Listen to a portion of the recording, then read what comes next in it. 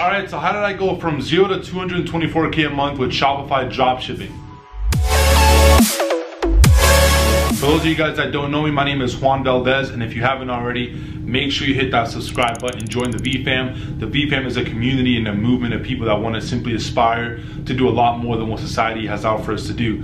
So to kind of jump right into it, I know in some of my other videos, you guys may have heard me talk about, my story, how I got started in entrepreneurship, things like that, but I never did an exact story on how we went from, from doing 0 to doing 224K a month with Shopify Dropshipping. So, me and my business partner Samir, we were actually doing door-to-door sales. That's the background that we come from. We were doing door-to-door sales specifically in San Diego, and this is actually where the idea of testing out an internet business or just the idea of running an online business kind of sparked for me personally. My business partner Samir had already had some type of background with internet businesses, or he or at least had an understanding of how they worked. I was still brand new to getting into all of this. Mind you, this was only 6 or 7 months ago from right now. So this was around, I first got started learning about it around May, then started really diving more deep into it around, June or so. But I wanted to kind of share with you guys, literally just how we got started, because, believe it or not, for me and my business partner, e-commerce was just simply an experiment. It wasn't any more than that. Me and my business partner Samir, we started hearing about these 17-year-olds that were selling these fidget spinners online, right? You guys all seen the fidget spinners before. So we started hearing about them selling the fidget spinners, not only selling it, but absolutely crushing it with these, like doing 6 figures a month. After seeing that, I'm like, yeah, I could definitely see how these, how these guys were crushing it. I mean, these fidget spinners were all over the place. They were everywhere. And that kind of sparked an interest, like, right? What do these 17-year-olds know that we don't, right? So we figured, if they can do that and they can crush e-commerce selling little things like fidget spinners, we can probably do the same thing. So what I went ahead and did is literally, this is exactly how I went. I went in, I had an e-commerce. I already had some business courses that I had invested in. I'm huge when it comes to business courses. That's where I learned and I have all my, a lot of my knowledge from. So I had an e-commerce course. I went and took that course. Then I started to, pretty much, I literally went and took 2 or 3 days where I would go after long days doing door-to-door sales. For those of you guys that don't know, door-to-door sales is just brutal and ruthless, but I do recommend for anyone just getting started to start off with some kind of sales job, and door-to-door sales is actually a perfect one that you can get started with. So started off with door-to-door sales. What I would do is on the end of my days, I would take some time, 2 or 3 hours to go into a Panera Bread, and I would start literally just digging away on my laptop, learning the things that I was learning from this e-com course. And literally what I was doing is, as I'm learning, I would start to implement it right away. So what I would do is I would have one screen with my the course open, and I'd have another screen simply with my store open, and literally implementing everything that I'm learning. So when it, setting up a store, finding the products, setting up the collections, all that stuff, right? So I was literally doing side by side. So at the end of 3 days, I had a store put together. I went over exactly what kind of store and how I made one of my biggest mistakes in one of my previous videos. You guys can check that out. I put together that store, and then I went to Samir and I told him, like, hey, I know you already have some experience with Facebook ads, right? I put this store together, but I don't know how to run ads. So what we did is, I figured, I'll take care of running the store, finding the products, all that stuff. If you can simply just help me out and, run the ads and take care of that stuff and show me, what you know and some of your experience and, what's kind of worked and what hasn't. So we partnered up. We tried our first store, and again, some of you guys may have heard that our first store completely failed. So if it happens to you guys, don't worry, I've been there.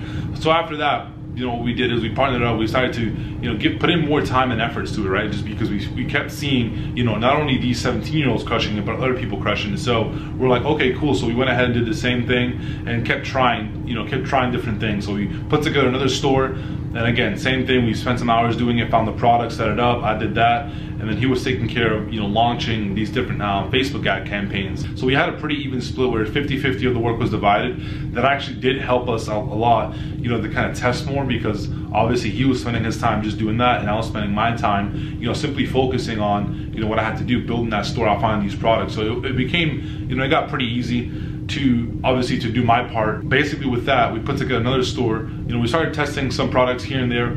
Nothing really took off at first, so we did, our first few days, we did lose a few $100. I had set aside specifically $2,000, and it was money that I had saved up from doing door-to-door sales.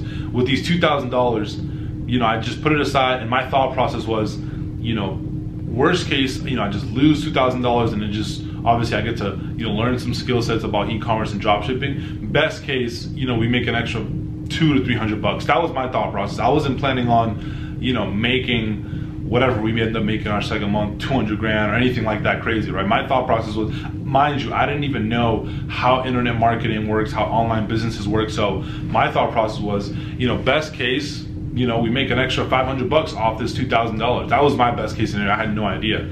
So I had the $2,000 set aside. Our first couple days in advertising, I saw a few $100s go down the drain. I was getting worried. I'm like, I don't know, Samir, bro, we're gonna have to just stop this thing. I don't want to keep losing our money. You know, I stayed faithful. I stayed consistent. I really believed in what we were doing. So after a few negative days where we lost a few $100, at the end of the week, we actually had our first break-even day. So that was when the turning point first started. We got our first break-even day, and then from there, the next day, we were profitable, like our first $50, and then from there, 100, and then we pretty much scaled on, and we were able to quickly scale up to how in our first, I would say in our second real month of e-commerce and dropshipping, you know, we made 224 grand. I can actually post a screenshot here, actually show you guys.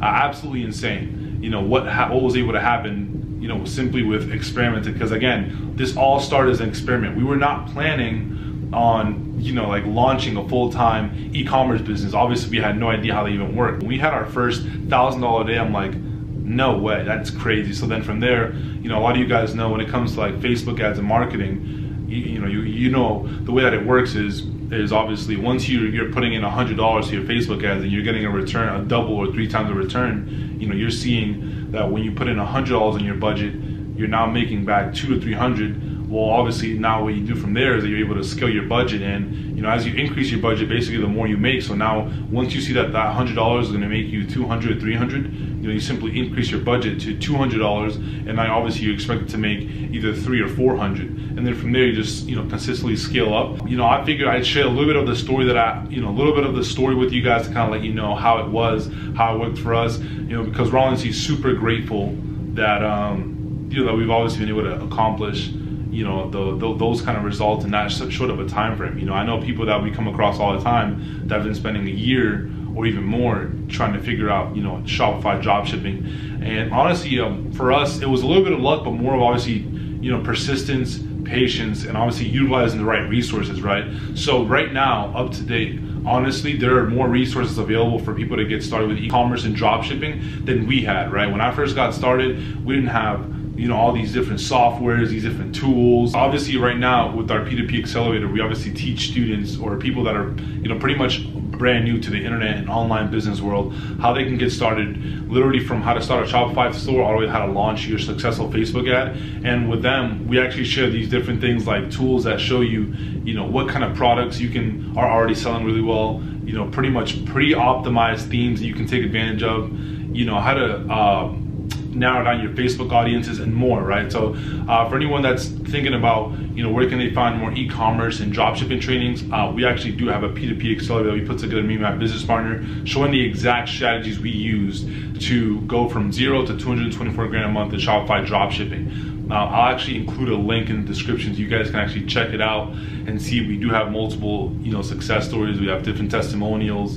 of people that are actually getting results from the training. So again, it is up to you. It is just another resource that we figured we put together and, you know, kind of have out there. It's fine if you guys, you know, obviously don't have too much interest in it because we are fully focused on our business. We figured, you know, we'd find a way to kind of give back and put together somewhat of a training of what strategies we're implementing right now and strategies that you guys can actually take advantage of yourselves. So if you got any value from this video, my story, you know, give me a thumbs up. Also, leave me a comment. Let me know, you know, give me some feedback on what you think about, you know, the results that we were able to generate, and, you know, if you're doing it, how it's going for you with e-commerce and dropshipping. And of course, if you haven't already, make sure you hit that subscribe button, join the V fam, and I'll see you guys in the next video. Peace.